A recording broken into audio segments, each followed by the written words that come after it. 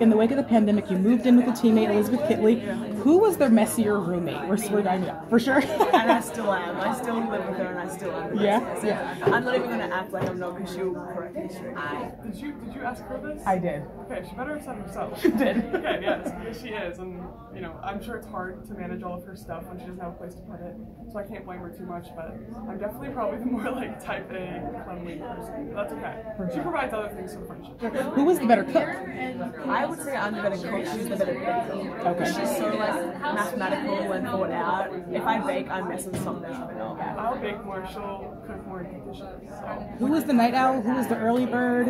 I think we're both early birds. I cannot stay up late. I get moody. Once it hits 9:30, I'm cranky. Oh. You know.